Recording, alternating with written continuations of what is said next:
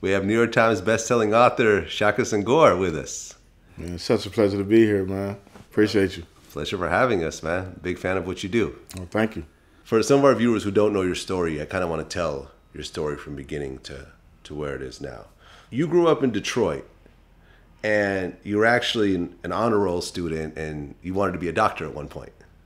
Yeah, I mean, that was my big dream, growing up and going to the doctor's office with my mother, just the way that she interacted with the doctor and the respect that she had for him and the way that other people reacted to him, and it was like, wow, that'll be an amazing occupation to really be able to help people, but also to have that level of respect that comes with, having a job like being a doctor or a career as a doctor. Now, things were going good until around 11 years old, and that's when your parents split up, I guess? Yeah, so that was the first time my parents separated, and it was devastating for our family. My father was like a real dope guy, and having the lack of stability in the household and his presence, which balanced out my mother's presence. And when they told us, like, we didn't even have like real signs that their relationship was coming to an end. And so when they told us, like, we didn't know what that meant. What do we mean that y'all separating? And so my father moved to a city that's like almost like within the city of Detroit called Highland Park. And so we ended up staying summers with him, weekends with him, and then the rest of the school year we was with my mother. Okay. Now, at one point, you said that your mother became abusive and you ran away from home at 14, right? Yeah, so my mother had been abusive since I was a kid, at least to my older siblings. And as I got older, that abuse, continued on with the rest of her children. And when I got 14, by the time I got around 14, I was just like, I don't want to be subjected to this no more. So I decided to run away. Okay. So when you ran away, is that when things started to really go downhill for you? Yeah, I mean, like the first couple of weeks, I was so naive about where I was going. I just thought somebody would see this smart kid and be like, all he really needs is love and nourishment and the care that all children deserve. But instead, I found myself sleeping in garages and basements and, hanging out for days without being able to change clothes and, hustling food from the store. And that's how, I ended up getting seduced into the crack culture, because what happens in the reality is what happens in the hood all too often is that kids who are vulnerable are seized upon by more veteran street guys who know that if you offer food, clothing, shelter, that the likelihood of a child choosing that over being on the streets is real probable. And that's what happened in my case. Okay, and this was right when crack was hitting Detroit. Yeah, this was when crack was first hitting the city of Detroit. Prior to that, like, our neighborhoods were beautiful. I'm from the east side of Detroit. Now, if you ask somebody about the east side, they'd be like, that's a place you don't want to go. But back then, like, our neighborhoods was beautiful, tree-lined streets, manicure lawns, working class, middle class. And crack just came in and devastated that community one of the, I mean, like, it's mind-blowing when you go back and look now, where you see one or two houses that's left on the block that used to be full of life, love, and laughter. When crack first came, it was the sexy drug. Right. It was like, like Molly. Right. Our clientele was like, doctors, dentists, lawyers, teachers, people who had, money, for what the terms in the hood. So it was still sexy. It was people partying and having fun. But I mean, from the moment I stepped into that culture, within 6 months, like, it was mind-blowing, like, how devastating the drug impacted our community in a real way. And I mean, like, teachers who, we grew up respecting and looking up to were now coming to, the spot, exchanging oral sex and sex for drugs, And that was our introduction to the sex world. It's like, wow, we these young guys, we 14, 15 years old, and we getting our first shot at, having sex with a grown woman because of this addiction. And she's still looking attractive, because it's not like you say, it's not what you see when you look at Public Enemy, Night of the Living Basshead. It wasn't that yet, Yeah. So yeah, it just had a devastating impact on the community. You're homeless and you start messing around with the crack game. So at this point, are you selling or are you using? So I started off selling, and like a lot of young kids, you're around older guys who hustling and selling, and they doing blow and they doing lace joints. And they're like, oh, this ain't, this ain't harmful. You'll be all right. It ain't like you smoking a pipe. And before you know it, 6 months in, I'm smoking lace joints. And so I went from making a lot of money every day, and I'm fresh. I got all the fly, Fila was the thing back then. Yeah. I got all the fly apparel, I got all the looks of a young drug dealer, the jewelry, the moped. But then I look up and I'm spending all my money on lace joints, And the deepest part about me that I always go back to this moment, the guy that introduced me to that, and like what type of sickness do you have to be dealing with to introduce a child to a drug that is devastating, because you've experienced it in your own life, But fortunately, I had the will of spirit to be like, you know what, I need to get back to the money, So the attraction to having fly gear and being like, that guy that was known as being fresh, like that was more important to me than getting high. But most people don't. I know people who are still addicted to this day, and you're talking 30, 40 years later. Yeah, me too, actually. Yeah. So you're in this hustle, and then you end up getting robbed, and I guess beat up really badly. Yeah. So on one occasion, and this is what happens when you're a naive kid in this really volatile subculture. You're so naive, you're so trusting. That was me. I was that trusting kid.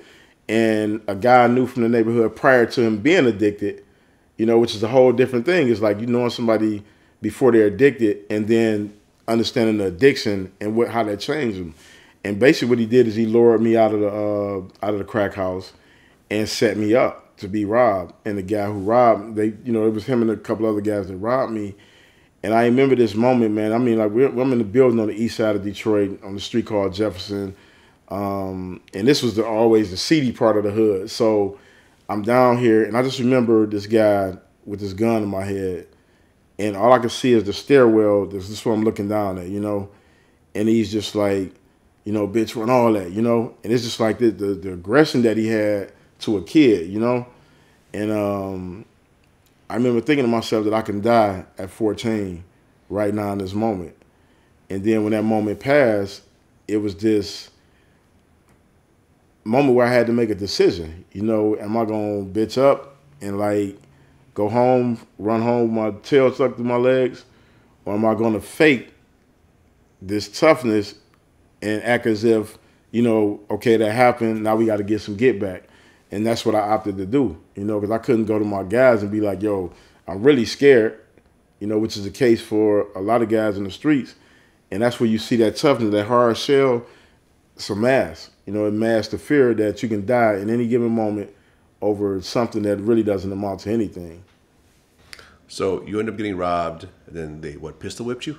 Yeah, but he basically just put the gun in my head. And then the beating you're talking about happened on a whole different incident. Okay. And that was over some money. Like when I was smoking the crack, I was messing up money. And the guy who I was selling drugs with, he brought, 2 other grown men over. And they literally like beat me like I was nothing, and left me on the bathroom floor in the back of the crack house. And this was the guy who brought me into the culture. And basically what he did is he cultivated a level of trust. Because it was like, oh, this is my little brother. When he went shopping, I went shopping. And that's kind of how when I say seduced into the game, like a lot of people don't really understand like how that works when you're a young guy and you're just looking for acceptance, you're looking for love, and you're looking for respect. And then you have these older cats who just like, yeah, come on, little homie, I got you. Let's go get fresh, let's go get money. And when you're making them money and everything, it's all good, it's all love. But when things go the opposite way, they'll kill you like they'll kill anybody else, And so that's what happened at that age. And then I became that guy where, I got young guys working for me, and I got guys who messing up money, and we got to, penalize them for messing up money, And so that's the cycle of violence in that environment. You're mixed up in the drug game as a dealer and a user. And then, various situations happen. But then at 17, you get shot. So talk about the situation that led up to that. So I got locked up the prior summer and stayed in this lady I was dating. And me and her used to do business together and hustle and all that. And so when I got out, we had got into a conflict. Me and her got into a conflict. And then that led to me getting into a conflict with the new guy she was dating. And it was real superficial. It wasn't like nothing where I felt like it was like real beef. And so it was March 8th, 1990. Standing on the corner, me and one of my guys, we just kicking it, talking, having a conversation. And a car pull up. And I realized the guy, we exchanged some words. So I'm thinking this is old school, like, dog, you really got a problem, get out the car. We can just, scrap it out, But instead he pulled out a pistol and shot me 3 times. And over a girl. Much. Basically it was a superficial argument. Yeah. Where'd you get shot? I got shot twice in the leg and once in the foot. Okay, so it wasn't exactly life-threatening, but you're still shot 3 times. Yeah, no, it wasn't life-threatening at all. Yeah. But the reality is at 17, getting shot, period, whether it's in your finger, foot, back, whatever, just the thought that somebody would shoot you over something so superficial and attempt to take your life. The reality is he just had a bad aim because he was close enough. He could have shot me anywhere. And, it happens all the time in the hood. Guys get into minor conflicts and get shot. And it's not like guys going to the gun range and just like practicing with a shoot. They just wilding out shooting anywhere, So when you get shot, does the ambulance come right away? The ambulance never came. Never came? Never came. Did anyone call the ambulance? Or? We called the ambulance, but the ambulance never came. I was actually bleeding pretty bad.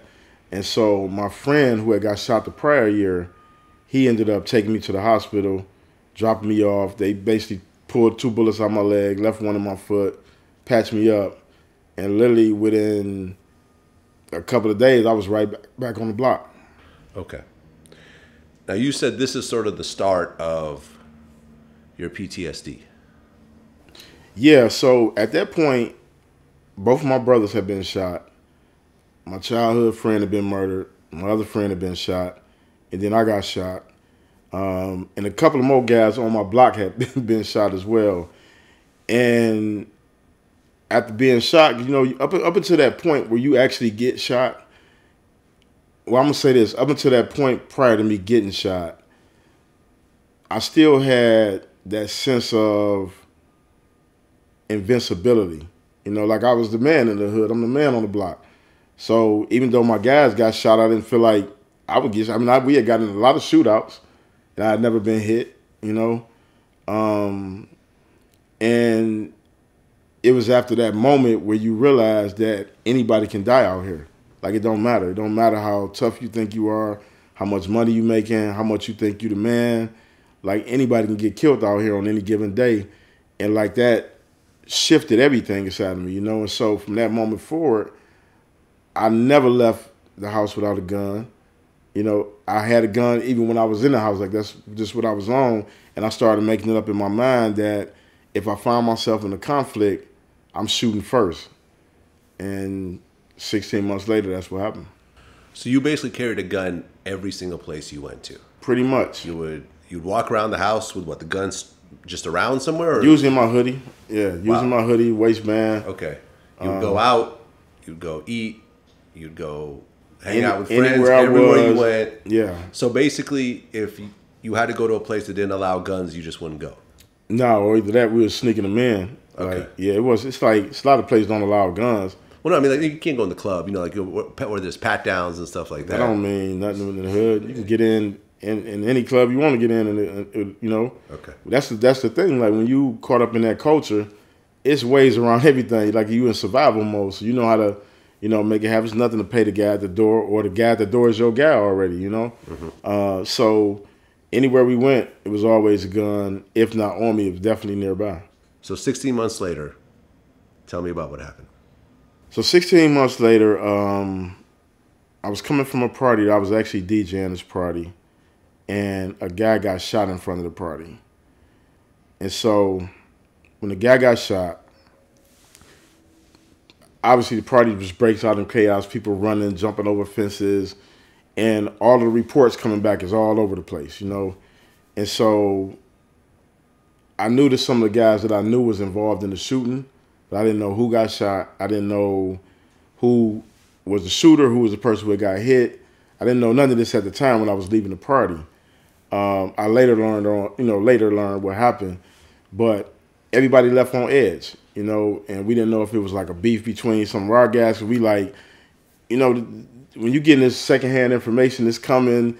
Oh, 3 guys got shot out front, and it was such and such, and it was such and such. None of which turned out to be true. I mean, we found out who actually got shot, but that was the energy that I was in when I was headed home. So when I got to my street, and I'm like literally like a house, maybe 2 hours away from where I live at, and a car pulls up, and the guy in the back seat was a guy who I knew. When they first pulled up, I didn't recognize the car because he wasn't driving. And so, you know, he wanted to make this, you know, drug transaction. He had a lot of money, and like he was a you know, fairly regular guy who came and spent, but he wasn't spending like this particular night. So normally he was $100, you know, but he came multiple times a day, so he was what we considered a good customer. So he was a good spender. He would go get money from whoever he was getting high with.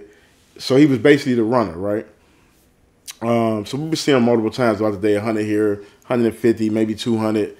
But this night, like, he had several $1,000s. He's trying to make a big drug transaction, a bigger drug transaction. And I'm like, he brought 2 guys with him I didn't know.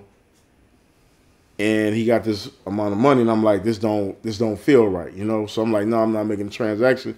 And you brought him, like, to my door, you know? And so me and him get into an argument because he's like literally very, very insistent. And I'm like, you know, I don't know if y'all the police, you know, what's the situation, you know? So that, me and him arguing escalated when the passenger joined into the argument. And so at this point, it's, you know, me telling them, look, y'all just got to get off the block. Them saying, fuck it, I ain't going nowhere, blah, blah, blah.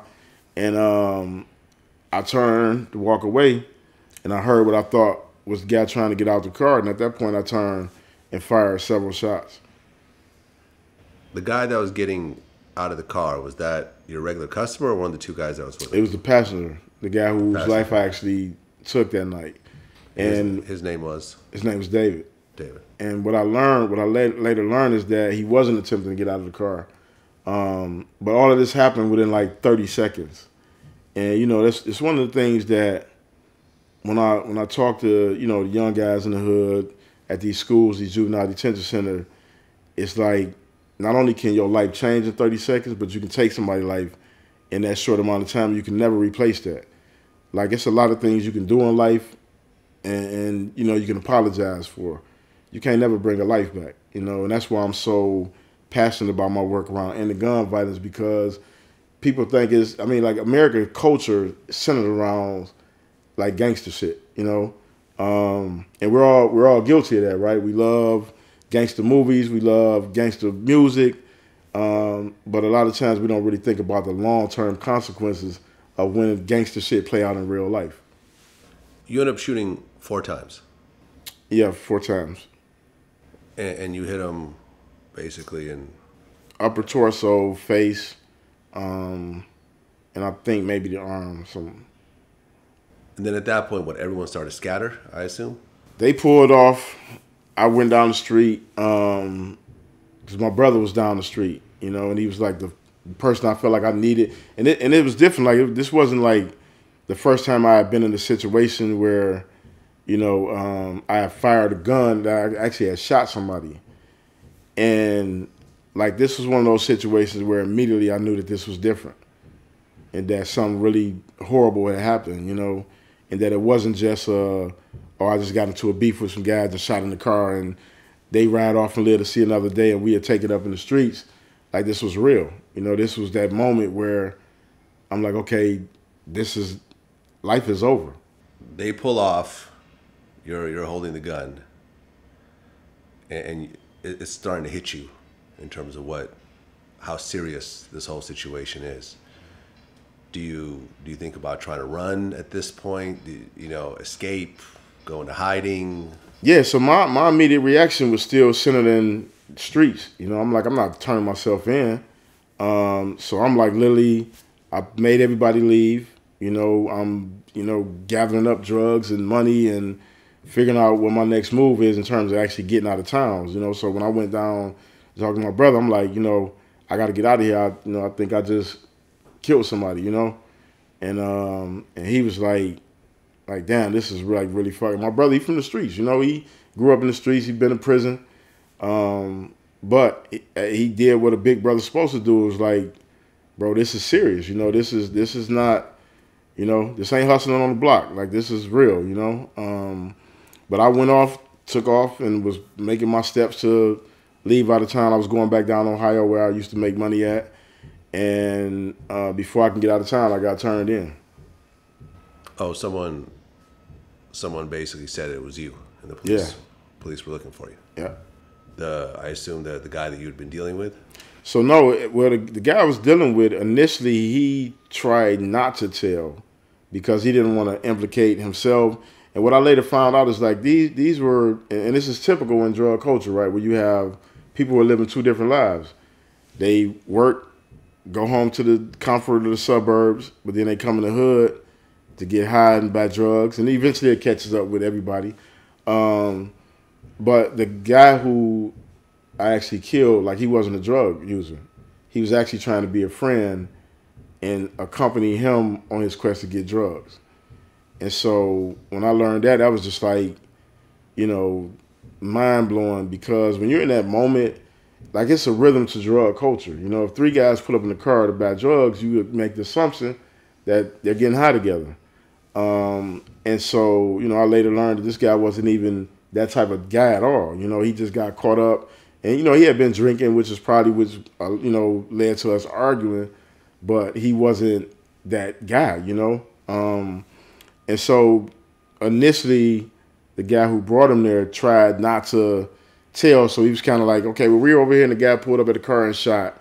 And then I guess the police were like, yeah, that don't make a lot of sense, or it's not corroborating with the driver of the car. And then he was like, oh, we were on this street. And then once he like named the street, like our street was like, it was on the west side of the neighborhood called Brightmore, on the street called Blackstone. They called it Crackstone because the drug trafficking was so intense, and the police knew who ran things over there. So that's when I guess they started kind of hammering home to him. But then they also arrested the guy who used to be like my best friend. And when they got him, he actually turned me in. You know, and it's another thing that I try to mentor these young cats, like, dude, everybody stand up until it's time to stand up, you know? And then you realize that a guy not about to take a life sentence for you. A guy not about to do 10 days in jail for you, you know what I'm saying? And this is why so many guys, and this be mind-blowing to me sometimes, is that we get all these guys that's put on a pedestal, you know, myself included, you know, guys, you know, they put you on a pedestal for being 100 in the streets, but they don't listen to the hard lessons, you know, and these the hard lessons, right? In the streets, you don't have no friends. There's no loyalty in the game, you know. It's been shown to us consistently. Every guy that's been knocked, every guy that's been locked up, all you got to do is go through their paperwork. Friend told on them, baby mama told on them. It's somebody close to them that's always the ones to give them up. And it's somebody who benefits from them that always abandon them, you know. And so, you know, I always tell guys, like, it's going to be the person closest to you that's going to be the one that give you up, even though they're supposed to be street. So, yeah, I got turned in and got arrested, charged with open murder. And, yeah, that's what happened. So the police pick you up and say that we have the proof to say that you killed this guy. Yeah. Did you have money for a big lawyer at this point, or you had the court appointed attorney, or like who was speaking on your behalf at this point? So, which is typical. Fast as I made the money, I spent the money. A lot of the money got caught up in me getting arrested and people still owing, et cetera, et cetera. And so I ended up with a court-appointed attorney, which is common. Actually, the reality for most guys get caught up in the streets. Which is the worst type of attorney for you to have. It's the worst. Absolutely. And not because they're bad people, but because the reality is they're overburdened with 90 cases that they're basically doing for free. And, you know, when you look at our system, how it's currently set up, 90% of people take plea deals, you know. And when you go look at the reason why, you understand. It's like, do I run the risk of going to court with this guy and get sentenced to life in prison, or do I take these numbers and get an opportunity to get out again? And so I ended up with this lawyer who wasn't advocating on my behalf in a real way. And not to say that I would have been found not guilty. I mean, like I'm honest, like I shot this person, but there were mitigating circumstances that, had I had a skilled lawyer, would have been able to identify and recognize, okay, here's the things actually playing out. And it's not like it was just this guy out to shoot and kill somebody that night. And so, I ended up pleading. So I got charged with open murder, but I ended up pleading to second-degree murder, and got sentenced to 15 to 40 years for the murder and 2 years for the gun. So a total of 17 to 40 years. So you're 19 years old. 19. And they're telling you that you could do 40 years. Yeah. You're going to come out when you're almost a senior citizen. Yeah. And you took this plea deal. You didn't even try to fight it because you felt like this was, because you were otherwise facing death. I mean, was there a death penalty? No, it was life. Life in prison. Yeah, life in prison. Okay. And so I took the plea up under the advice of my attorney, who told me that I wasn't likely that I would get any more than 10 years. And that's what happens also when it comes to. Well, how do you not get any more than 10 if you just got sent, if you're taking a plea deal for 17 to 40? Well, the thing is, there was no numbers. It was basically pleading with the expectation that I wouldn't get. You know what I'm saying? Okay, so you're pleading to second-degree murder, and then the judge decides what right, that amount is. Right. And it's based on, they give you the guidelines. Okay, here's the maximum he can sentence. Here's the minimum. And then somewhere in between, it's the lower end of the guidelines, higher end. And, my lawyer, he was like, yeah, you can get the lower end guidelines, probably be out in about 10 years with good time. And that's what happens to young kids when they're caught up in this culture, trying to be an adult, but then can't really understand adult consequences and adult realities and know how to advocate on their own behalf. So you're trusting a person who's a, paid professional. I mean, now I understand what a court-appointed attorney is. At 19, I don't understand that this guy got a caseload with 90 different people. You know what I'm saying? Because that's the other part of it we don't really think about, right? Is that you're going in, so you've been living this experience in the streets, growing up, and thinking you're grown, but not really understanding how the adult world really works, and not really understanding how the adult system really works. And so now you're dealing with this lawyer this is supposed to be the guy fighting for you. So you're trusting him in ways that obviously I wouldn't trust now because I know enough about the system. But back then, I'm like, it's my lawyer, so he knows what's right. And so I took that plea, and when I looked at it, I'm like, the only thing is guaranteed is the 40 years, which means I'm basically gonna die in prison. And so I went in with that attitude, like, life is over, so I'm thugging it out up in here, And that's how I enter prison. I enter prison with the attitude, with the, life is over, and this is how, I'm rolling. Right. So when you heard that 40 years, that's the number that you cling on to. Yeah. You basically said, I'm going to do this 40, fuck this 17. Yeah. I'm looking at the worst case scenario. Yeah, I looked at the worst case scenario. So you pretty much abandoned all hope at that point. Yeah. Yep. So when I walked through them prison doors, I'm like, I'm gonna die in here, so I'm gonna live in here how I want to, and that's how I started off my my time. And it's it's interesting now because obviously I've done a lot of stuff where people understand me on a whole different level now. But that first 8 years of my incarceration, like I wasn't like a model guy. Like people sometimes assume that I was a model guy in there, but the warden labeled me as like one of the worst of the worst. Like when I walked through prison doors from day one, like I was just like, you have a choice in there. Either you're gonna be a lion or you're gonna be a lamb. You know what I'm saying? I was like, I'm not being nobody's lamb. So whatever come my way, this is how it's going down. Well, you try to escape at one point. I tried to escape in the county jail. Like I wasn't trying to like go through. It's funny as shit now. And I laugh not in a as in it's funny, but just to think at that age, like the level of desperation to like I'm not doing this time, right? And so we tried to escape from the county jail, and we came up with what I thought was an ingenious plot to get out, which was to break the windows on the tier, take everybody's sheets, tie them up, and rappel our way down. And we got the window partially broke. We was in the process of like bending the beam to get it open. What we didn't even realize is that they do perimeter checks, you know, at the county jail. Like the officer drives around and makes sure everything is good. And so an officer happened to be coming around, and the glass falling down, you know, brought her attention, and she looked up and saw that one of the windows had been like broken. This is like that big tempered glass, but we had smuggled a pole off the out of the gym. And so she called the officer, you know, basically alarmed them that there's escape in progress. And they came, you know, eventually they had to figure out, they couldn't even like initially figure out what cell block it was. So it took them a long time to finally get to our cell block. And one of the reasons that I end up not getting hit with another case on that is because in their haste to just get up there and kick some ass, they pulled everybody out of the cell. So once they pulled everybody out of the cell, they just had us all out and strip search and throwing our stuff out. They had contaminated the crime scene, so everybody had glass in their slippers, and so they couldn't just go to one person and be like, "Oh, you got glass in your cell." But somebody snitched on us then, but he wasn't willing to testify about the escape attempt. So what they did is they found us guilty of attempted escape from the county jail, but they didn't charge us with a new case. And shortly after that, I went upstate. Okay. Now, you said that when you got there, you saw some of the worst things that you'd ever experienced. You talked about watching, you know, you actually saw people get raped.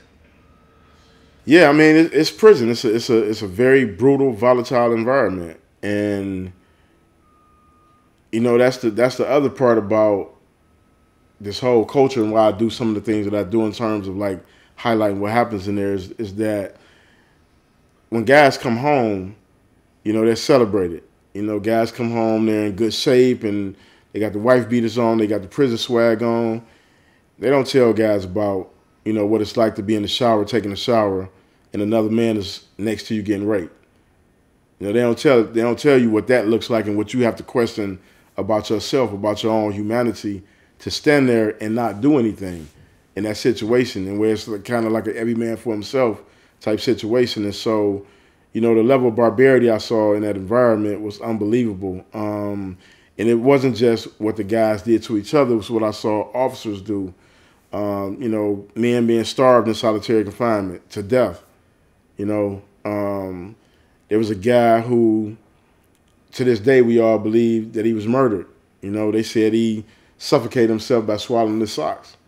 We don't believe that, you know, because we know what happens in solitary confinement when they come in and beat you and chain you down to a bed, and, you know, you in your own vomit, you in your own blood, basically drowning, or you being starved to death, or you being stuck in the cell where it's so hot that you die from heat exhaustion because nobody will give you water, and they cut the water off to your cell. And so, you know, there's things that I saw I wish I could unsee at times, but it's also those things that, you know, inspire my work, because I believe we have a responsibility as a society to be transparent about what's happening in our system, because you can't expect people to go through that and then come out here and play nice with everybody else. Like, it's not a logical outcome. I'm one of the fortunate ones, you know? Well, during the time that you were in prison, you had 36 disciplinary citations. Yeah. So you were getting into a lot of trouble. Yeah, I mean, and they range from everything from assault. I've had several assault on staffs, several assault on inmates, dangerous contraband, substance abuse. You threw, I guess, hot food in someone's face. Yeah, assault on, yeah. Guy was burning his face, basically. Or? Yeah, so this guy I was the foreman on the child line, and this guy was, you know, he's coming through complaining about the food, and he was slowing the line up. And, you know, I'm asking the guys on the line, I'm like, yo, what's the hold up with the line? They like, yo, dude standing at the window, he just tripping, right? So I tried to initially, I'm just trying to accommodate him, like, you know, yo, what's the problem, bro? Because, you know, we know how it is when you're hungry.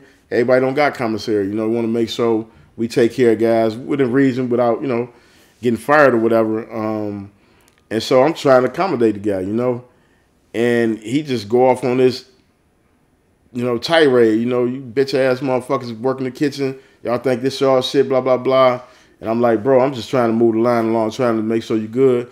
Fuck you, hoe ass nigga. I'm like, all right. I'm like, bro, let me hook you up. I got you. You know what I'm saying? So basically what I did is I took a whole bunch of hot ass gravy and mashed potatoes, put it on the plate and caught him up to the window and slapped him with it.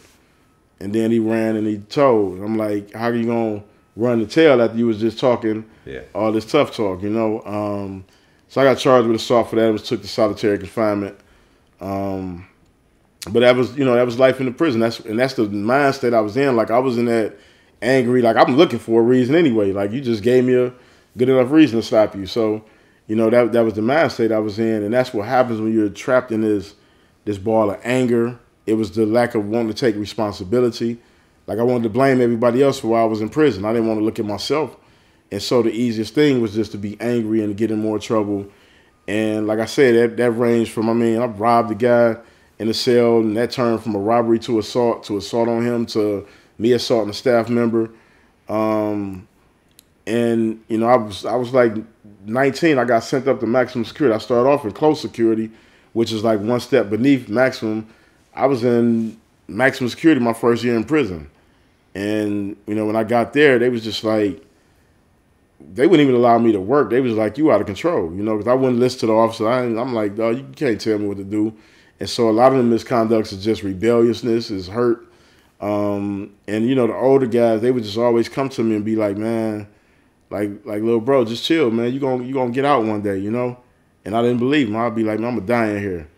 And they was like, no, we going to die in here. Because we've been in here since we've been kids. We got natural life. You got numbers, you know? Like, them guys was my saving grace, you know what I'm saying? Like, you know, now a lot of them dying in prison. Never got a second chance. They've been in there since they've been kids. And without them, there's no me. You know, there's no, and not just me. When I say me, I'm talking about the guys that you see come out here that's actually doing something positive, that's doing something meaningful. It's because of those guys. Like, them guys stood up and was like, we see something in you redeemable. Like, even though the world not going to give us a chance, we're going to make sure you have whatever you need to get a chance to make sure other guys don't come in here, you know? And so they just saw something in me, man, that was, you know, I didn't even see in myself. You know, they was like, bro, you're a leader. You know, you smart. You know, they like, you can read. Like, it's like a lot of these cats can't even read. Right. You know the average reading level in prison is what, like third grade or fifth like grade? Third grade. Third you know, grade. I was a tutor in there. It was mind-blowing. Like, to see the test scores. And it wasn't that these guys... These are grown men, middle-aged men that's been in prison for years. That read at a third grade level. At a third grade level. And that's been in GED programs for years. And that's the average, which means that half of them can't read it all. Can't read it all. Yeah. Can't read it all. And so, I mean, like... It's like, how do you function in society when you can't read? Right. You know, I mean, it's like, even if you get out... What do you do? What do you do? Yeah. Yeah. So let's talk about the solitary. Yeah. So you're getting a lot of write-ups, and you're getting into you're having a lot of problems in prison. Yeah. You end up doing 7 years in solitary confinement total. Yep. So total 4.5 years consecutive. Yeah. So in 1999, I got into a conflict with an officer, and I ended up beating this officer, like almost to death. Like, he almost died in front. They had to save his life in front of the unit. Now, that wasn't my intention, but when I punched him, what happened was I punched him in his neck and broke his tracheal. So they had to perform an emergency tracheal in front of the unit. So they take me to solitary confinement, sentenced me to an additional 2 years in prison, and an indeterminate amount of time and an indefinite amount of time in solitary confinement. And so I go in October 1999, and you know, I'm thinking I'll probably be out in a year, 2 years, because that was the most I did in the solitary at that point. And then I realized, and then I realized that this was a lot more serious, you know? And, like, I had a neighbor who had been in there. I went in 99. He had been in at that time since, like, 86. He's actually still in solitary confinement now. Like, literally, you know. I had another neighbor who was like on his like 8th year of what turned out to be 10 years. You know, he's actually one of the dopest dudes. I know he's out of prison now, doing a lot of stuff on the legal, you know, like in law. He's a really smart dude. So I'm in this environment, and it is the most insane world you can imagine. Describe how bad it is being in solitary? So, first of all, you in this little cell, 6x9 maybe, whatever the standards is for it to not be considered torture, and it's complete chaos, literally all day, because the level of mental illness is mind blowing. Like, are you there by yourself? Because So I know in the cell. sometimes in solitary they put someone there with you, right? See, they only do that when guys like. I was in maximum security, so that's like we call that like y'all playing. That ain't that's like the minor leagues, Okay. Because it's a different level. They not putting. If they know that you really, if they consider you like a really violent person, they not putting you in the cell with nobody. I'm not even. I mean, honestly, I wouldn't even let nobody stay in the cell with me in solitary confinement, even if they would have tried to. So that was a whole nother thing. It's like you can't cell with me, man. I'm in solitary confinement already. Like I'm locked up. We're gonna be locked up in here 23 hours a day. No, that ain't gonna work. But I was in maximum security where it's one man cell. It ain't no, you're gonna have a cell buddy to lean on. No, you gotta do this yourself. And so I was in maximum security at Oaks Correctional Facility. I think it's now close custody. It used to be maximum security, and it's 23-hour lockdown, 5 days a week, 24-hour lockdown, the other 2 days a week. We got 3 showers a week, and 3 showers. So that's wow. So you're not showering every day. You're showering every other day, basically. Yeah, every other day. And a lot of times you might not even go because it depends on where you at when they run the showers. If you at the end, by the time you get to the end, showers is ice cold and they super filthy because they don't clean the showers out in between guys taking showers. So you literally in there with guys who shaving and just slapping, they beard and blood and all that on the wall. Guys blowing snot on the wall, whatever they doing, and then that's where guys wage war at. So they throwing shit on each other. And if they throw shit on each other, they'll come in and clean that up. But they half do it because there's other guys that got to come clean it up, right? So a lot of times you're not even going to the shower. So you may do 1 shower a week if they start at your end of the tier. You get recreation in this little dog cage, like literally it's like a dog kennel. They walk you out handcuffed with your handcuffs are attached to a dog leash. And so when you come out for yard, you get searched. They put the handcuffs on you, walk you out with this dog leash to a dog kennel. And it's where it's like literally 8 guys on one side, 8 guys on the other side. And a lot of times you don't even want to go out there because that's when like the feces war, the shit wars like really go down, right? So they throwing shit and piss. But in addition to that, like the officers don't like taking people out there because they don't, they got to deal with, the biohazard reality of being out there. So they really don't want to take you out. So what they'll do is like in the wintertime, like I'm from Michigan, I'm from Detroit. And I was in, the western part of Michigan, up like off Lake Michigan. So super cold. But like one time they took us out the yard. Now we were only supposed to be out there for like an hour. And if you grew up in the cold, you can endure an hour of cold because that's what you're used to. They left us out there for hours, like literally with nothing but thin state jacket on and the thinnest shoes. Like my feet were so froze that I literally thought that I was going hypothermia or whatever, And I think that was one of the moments where I almost felt like I might break because I felt so powerless that I can't even get these people to come out and do their job and get me out of this cold. And like I'm literally like we all standing there like froze, just like, and they looking out the door, they laughing and joking like y'all ready to come in yet?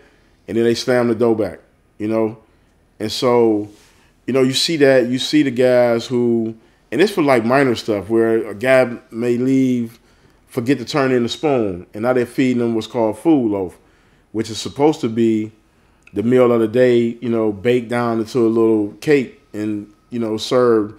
But in reality, it's all the leftovers from the prior week mixed with some Jell-O, because that's what holds it together, and oatmeal, and they bake this big old batch. And then when somebody get on food loaf or food restriction, they send that over. And I mean, it's for minor stuff, Guys get into a conflict with the officers, and the officers come and do a cell extraction where they bring 6 officers with pepper spray. And when they spray the pepper spray, that hits everybody. So now you in your cell choking, And I mean, it's guys who've had asthma attacks because they've been in there when they, do the cell extraction with the pepper spray. And I think the thing that the craziest thing, I won't even say crazy. I would say the most desperate thing I've witnessed being in there is when a guy like 2 cells over set himself on fire. Set himself on fire. Yeah. Well, he just managed to smuggle in like some matches or a lighter. And I don't know how. I mean, I guess you don't need matches to start a fire in prison. As long as you got electricity, you got a lighter. You can. Oh. Yeah. Okay. You can always make a light. Anything that's electric, you can make a light out of. Okay. So I'm not sure how he got what he needed to set himself on fire. But what happened was the officers was just harassing him because he was homosexual. He was outwardly homosexual, and they would just come through and just harass him. And literally one night, it was like after the regular, they had cut the power off, and he started off just saying what sounded like a prayer in Spanish, like really, really loud. And then all we smelled is like smoke and, burning whatever he was all burning, And I don't know the severity of how much he burnt himself up. So he does that. They take him out of the cell. And literally, within like a couple of days, he's back in the cell. And so he set himself on fire again, and a female officer, a woman officer, so he set himself on again, and a woman officer happened to be coming down the tier, and she got the fire extinguisher and literally like put him out. And then they took him out, and we never saw him again. But, I mean, the level of desperation, we got the guys what we call cutters, which are guys who literally just cut their flesh up with whatever they can get their hands on, just so they can get taken to the hospital and have human contact with a nurse. And so that's solitary confinement. And that's every day, though. It's not like it's one day where it's chill. Like, this is every day. It's an incident. Every day is chaos. Every day is something that makes you question your own humanity, your own sanity. And, that happens. And you're stuck in there 23 hours a day with no way to escape or get out. When you get locked up, you already have kids. Right, you have a son. Yeah, that's it, right? No, I have a son and a daughter. And a daughter. From when you were 19. Yep. Okay. Your son sends you a letter. Do you have that letter here? Yeah. So my son sent me this letter. This is the actual letter that he sent me. Okay. Can you read it? And so what was interesting about this letter was that it was different from other letters he had written me. And that in this upper right hand corner, he wrote, "My mom told me while you're in jail because of murder. Don't kill Dad. Please, that is a sin. Jesus watches what you do. Pray to him." And like reading those words, coming from my child, as a father, like, that was devastating, because all the street reputation, all the prison yard savvy, none of that mattered, because at the end of the day, my child was growing up to see me as a monster, and he continued the letter, and he said, "I wonder how you're doing in there. I'm doing fine. When I think about you, it makes me feel sad with no daddy around to wake me up and go work out and be strong like you. I have to do it all by myself. It bothers me the way I miss you. I pray and pray and pray one day my prayers may come true and we'll be together for life. It's the anger in my heart that hurts me the most without a dad in the house. My mama said I'm the man of the house. She tell me I have to get over my anger so I won't be in jail." So I mean, like, as a man, as a father, like, how could you not stop in your tracks and realize that not only did I take somebody's life, but I also fucked up somebody else's life, my own son. Right, because your son's actually talking about going to jail. Right, and being a man of the house at like 10 or 11 years old, And so when I read that, I was just like, I got to do something different. Like, I don't even know if I'm getting out of prison. I don't know if I'm getting out of solitary confinement. But what I do know is that I have a responsibility to give my son a father he can be proud of. I challenged myself.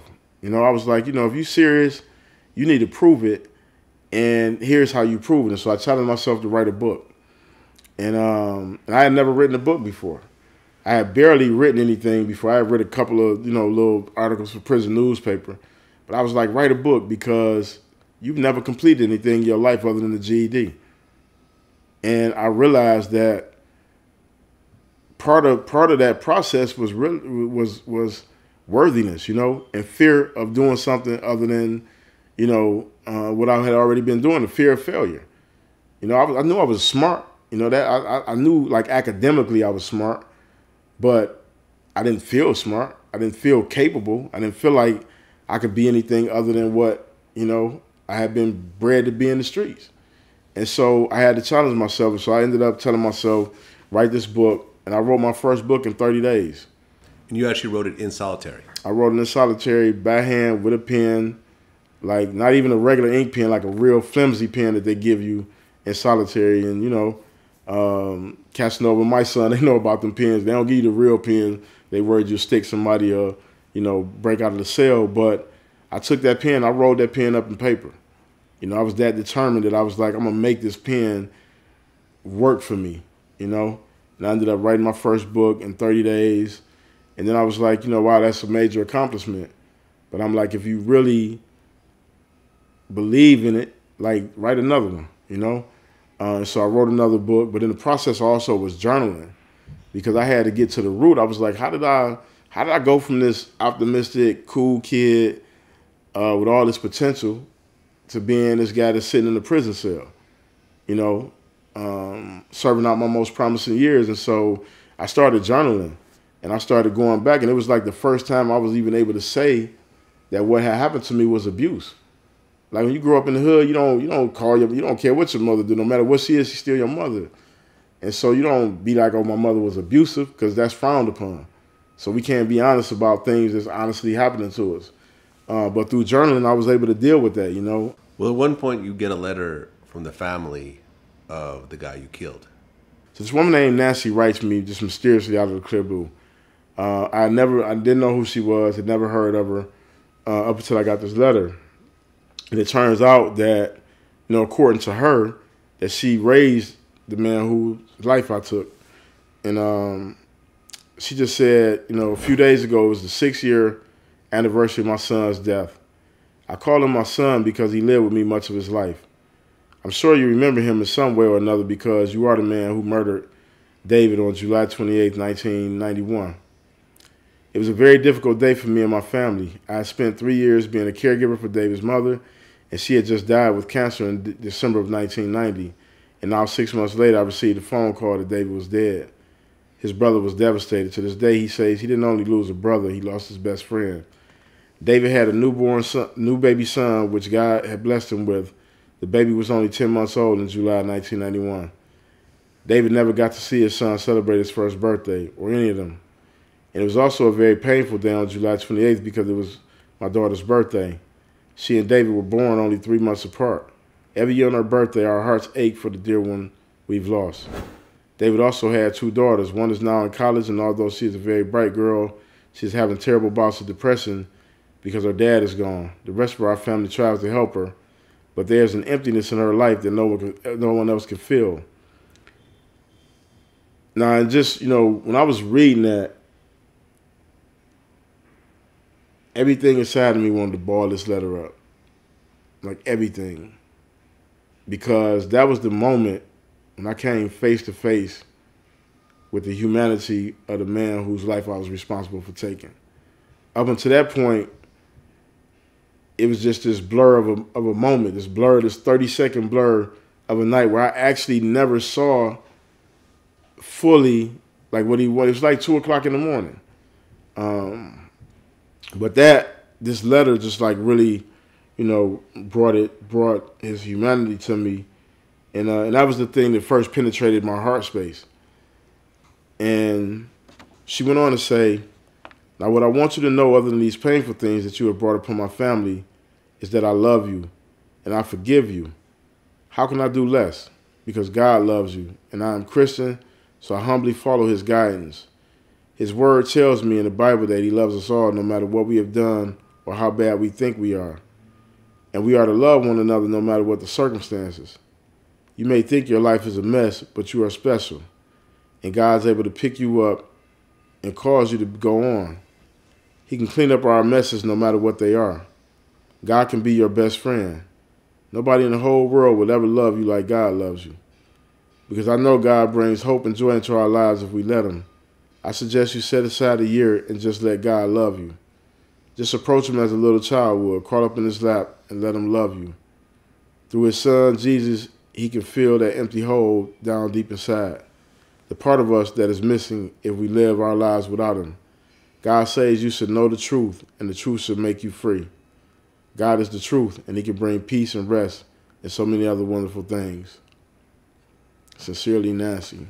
And I don't even know what inspired her to write like 6 years later. But whatever it was, I definitely believe it was divine order. And that letter was so pivotal in my journey of understanding in life, because even when I was in solitary, I would go back to that letter as I began to evolve, and I was just like, now I was starting to get where she was coming from, this power of spirit to like really make you see things different. And I'm not, I don't want to give people any illusion about who I am as a person. Like, I'm not a religious person. I don't follow any particular religion, but I'm a very spiritual person in the sense that I believe that there is a divine energy that connects us all, no matter where we come from, what our personal beliefs are. But reading those words just, so emotionally articulated in this very matter-of-fact way. Like, she wasn't even questioning her faith on any level. Like, there was something powerful about that, and it made me really just step back and say, okay, there is hope, that I don't have to be this monster. I don't have to be, this thug that's,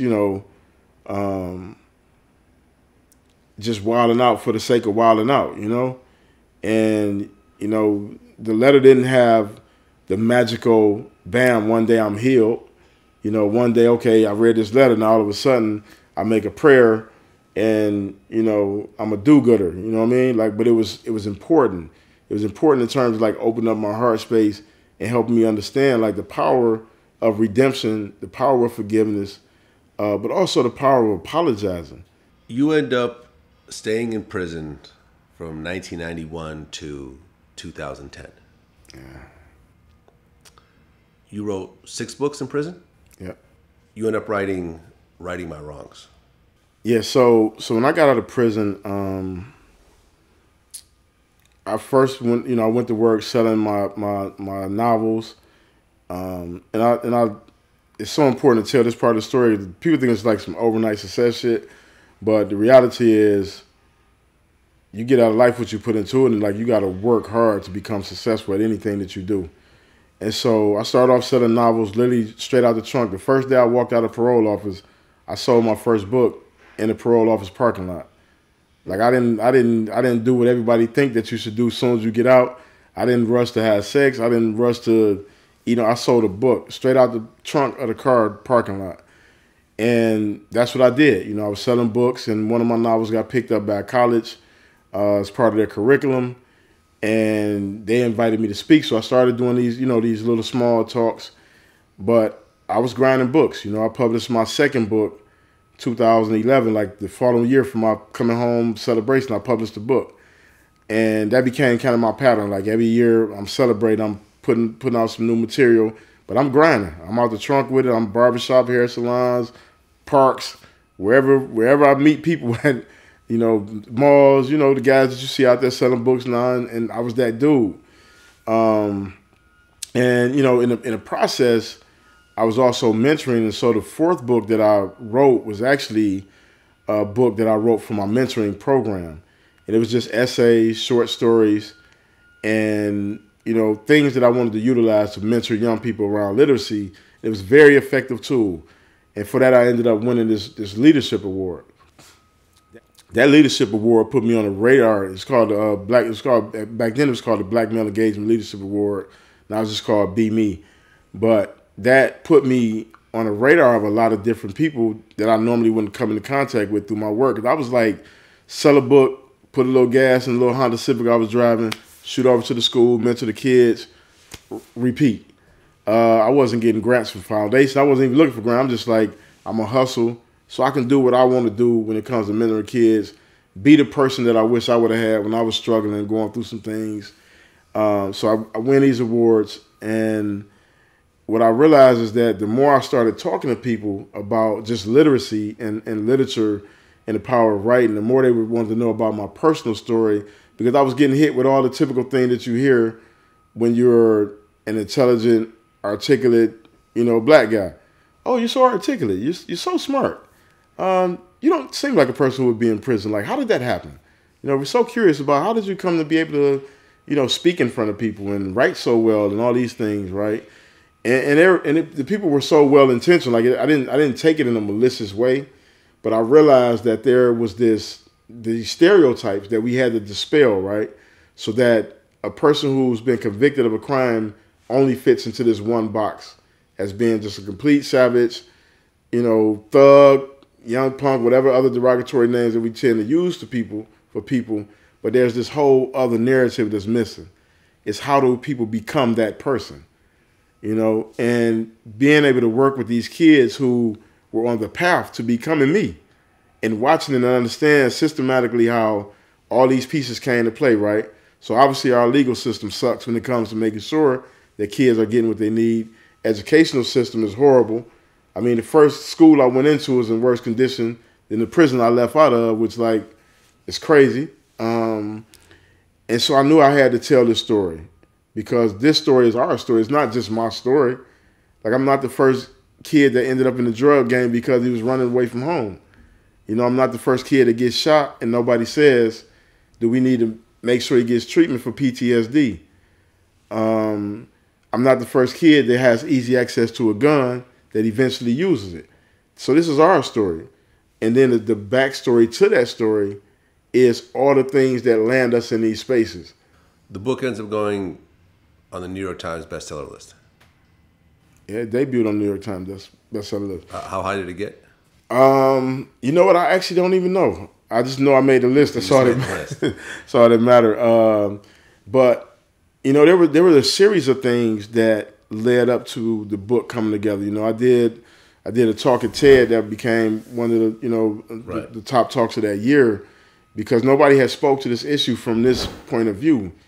And so, I originally self-published the book. That's what a lot of people don't really know. Really? I originally self-published the book. Wow. Yeah. You don't see too many books on that list that are self-published. Yeah, I originally self-published the book, and what happened was after the TED talk, after the TED talk, like, the book took on this whole other life, right? And so it started generating interest from people in different spaces. So I was literally shipping books out of my garage to Australia and China and London and, and Silicon Valley and all these different places and, getting, requests from people from all over the world.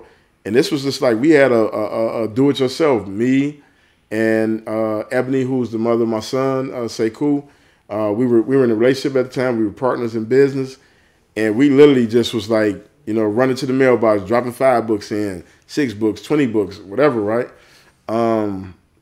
But the book eventually got to Oprah, ended up reading it. So she ended up reading it. And at that point, I knew when and after she read the book, she wanted to interview me. And so I reached out to a friend who, runs one of the best agencies, runs CAA. She's one of the main people over at CAA. And I was just like, Michelle, I know that after I do this interview with her, I'm not going to be able to handle this load. Like, I need an agent so I can talk to him and figure out next steps. And that's how I ended up actually getting the book deal. But it debuted on the New York Times bestseller list May 8th, 26 years to the day I got shot on that corner. And, the book has been, it's been amazing. It's been an amazing experience. It's, the people who have read it, who are talking about it, who I've had discussions with, what they've shared with me is that this has been the piece that's been missing in this whole conversation around criminal justice is that first person account of what the system is really like and what leads to so many being caught up in the system. Well, the letter from David's godmother, the young man that you killed, did you ever come in contact with her face to face? Well, we haven't met face to face. She's, I think, almost 80 years old now, and she lives down in Florida. But we've been in communication. Like, so you talked to her on the phone? No, I haven't even talked to her on the phone. But I've talked to David's his wife on the phone. Yeah. David's. Oh, he was married at the time. Yeah, yeah. But I haven't talked to Nancy, and we've been trying to coordinate some things. So when you talked to David's wife, yeah, how did that conversation go? It's been a mixture of conversations. We've had a very up and down, and we have some very up and down interactions. You know, of course, there's a tremendous amount of hurt. You know, and I personally believe that healing is a process, and while you may feel that you've healed one day, the next day you may feel differently about it. You know. So we talked originally. She saw me on the news, reached out to me. I called her, and we talked, and she was like, you know, I forgive you. I'm proud of the work that you're doing, and et cetera. And then I got sued by her later on, like probably about 2 months later. We went through a lawsuit. I prevailed in the lawsuit. And at that point, there was some negative interactions, and the thing with it is that even when the interactions were negative, like I always put myself in their shoes, you know. I always put myself in their shoes, so I never took it, you know, in any way that was like negative. You know, because I understand, I truly get it. Like, I've lost loved ones, and I grew up in the streets, and I've seen all the things that come with that. But then we had a deep conversation, and it was powerful, you know, and really I got a chance to know David in a very different way, you know, and it makes my work that much more meaningful to me, you know, much more purposeful when I'm really working with kids who are struggling with some of these issues, and so, you know, I never know what the next call will be between her and I. You know, it could be good, it could not be, but, you know, I always honor their family through my work. The son of David, do you ever expect to talk to him, or do you feel like there's still that, you know, type of anger? Because in a way, he could look at this and saying, I lost my father, and here's this guy making all this money off of my loss. And, you know, when that happens, you start thinking of revenge. You start thinking of trying to hurt the person back and so forth. Do those type of thoughts go in your mind? I mean, we were going through the lawsuit. Some of those things occurred to me. And, you know, again, I put myself in their shoes, you know. And I don't like the one thing about me is that I don't shy away from anything that I'm responsible for. And I would never not have a conversation with him whenever he wants to, whatever that looks like for him, you know. And the last conversation that I had with his mother, we talked about next time I'm out there for an extended period of her attempting to coordinate, because she really wants, and I'm like, you know, I'm perfectly fine with that. You know, I feel comfortable. I don't feel, you know, whatever he's feeling, like those are legitimate feelings. Like I wouldn't even attempt to minimize his feelings or downplay them or act as if they don't exist. If you were the judge in your own case and you had to sentence yourself at 19 years old, what would that sentence be? I don't know. It's always a tough thing to measure against our current system. You know, because even within the scope of our current system, I got a fairly lenient sentence. So you're saying you could have gotten life? I could have got life. Yeah. But what I would have done if I was a judge is I would want to know all of the circumstances of the person that I'm about to sentence to whatever number of years, right? I would really want to know who this person is. I wouldn't want to just treat it as a case file that we're removing from the docket, because that's the easy thing to do. So holistically, I would have wanted to know that this person had been shot 16 months before. I think that's an important factor in understanding how somebody can shoot somebody else.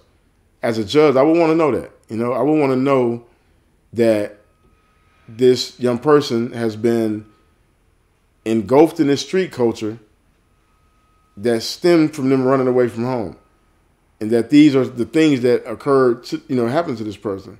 Because I think when you give a more holistic picture, you're in a better position to adequately judge somebody else. Well, do you feel that every person who's in prison is redeemable, ultimately? I can say I've never met a person that I didn't feel was redeemable. Really?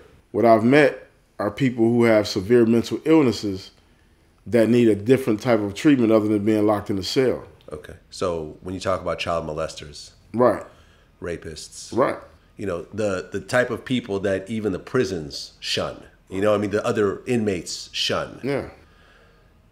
You feel that someone like that could still be redeemable and still come back into society? I feel that those people have mental illness. I don't even put them in the same category as crime.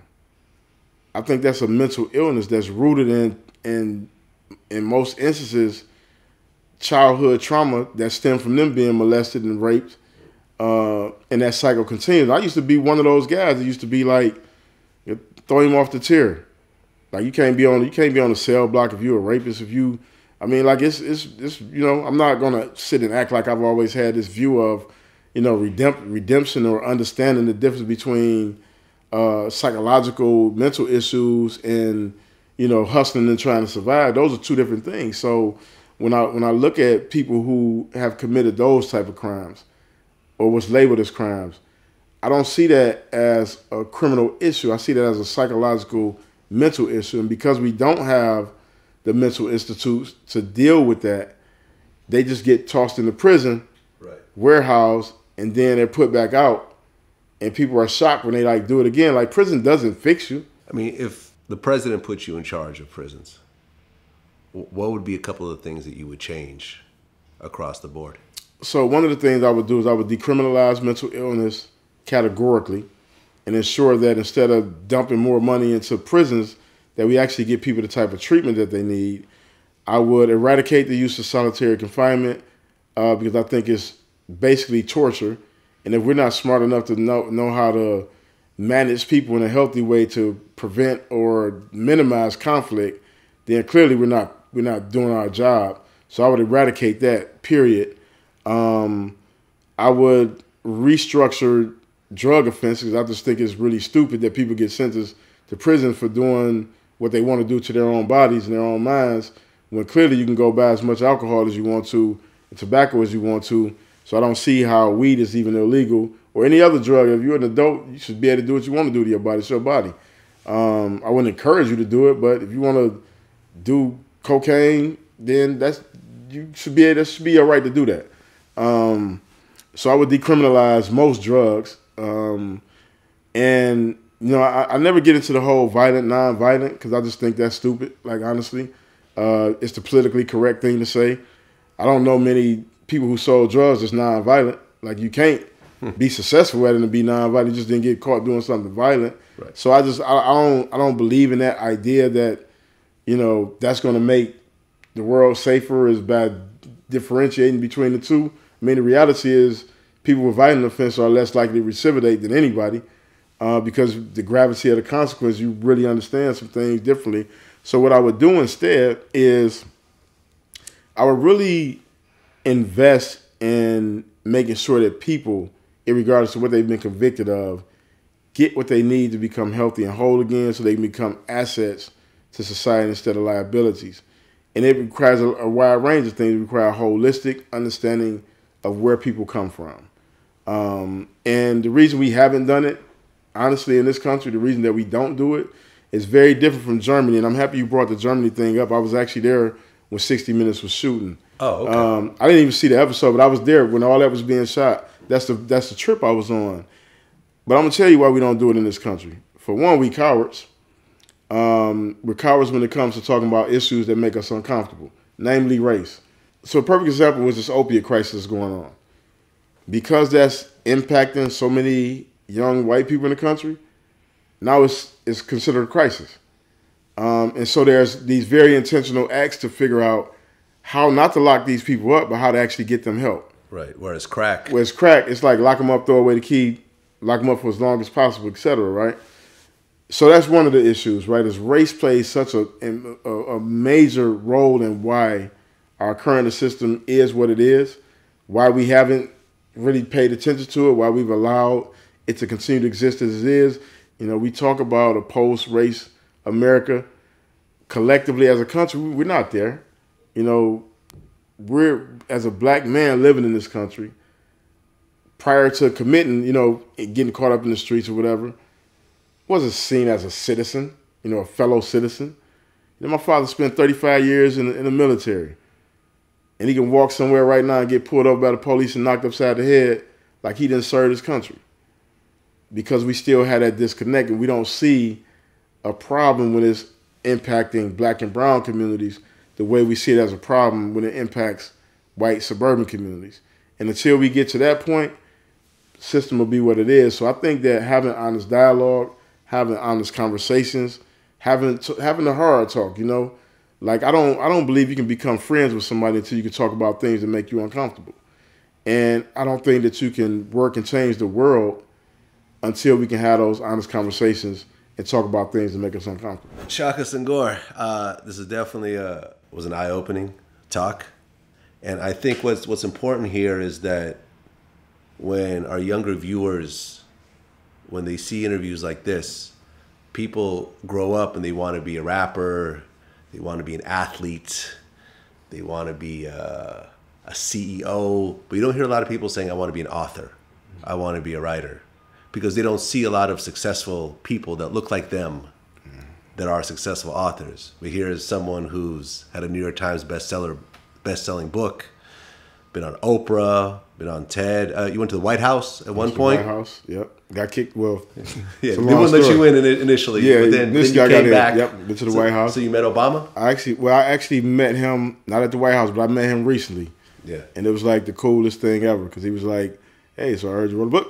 I was like, "Yeah, I did." So it was like really great. Yeah, yeah, but it's taken me a lot of places. Writing has taken me into worlds that I never even knew exist. I didn't know anything about TED, Silicon Valley. I just did Silicon Valley Reads. I mean, I've read in front of people all over the world. And, I think one of the things I always tell young people is, you're a writer, you just don't even realize you're a writer. I'm like, if you get up and type something on social media, it means you're a writer. Yeah. And you're creating content. And so the thing is that there's power in the content you create, and there's value in being able to articulate yourself through the written word. There's power in journaling. That's something that's, I think, is so important for young people to write, because it becomes your GPS system for where you're going in life, where you've been. It's really dope to be able to say that I'm actually a writer. I get, a lot of times I travel a lot and people are like, so what are you? Are you like a musician? I'm like, I wish I was. I would love to play the guitar. But I'm actually a writer, and it's like a level of intrigue that people are fascinated, because a lot of people really want to write a book and they just don't know where to start. And I think you just have to start with where you're at. Just write, get it out, get the content out. That's what it is, man. Well, definitely looking forward to everything that you still have left to do. Yeah, man. Likewise, man. And thank Vlad TV so much. I've been inspired by y'all work for a long time, and thank you. It keeps me, close to what's going on in the world in a real, honest, straightforward, true way. So shout out to y'all for giving me this opportunity, man, and I appreciate it.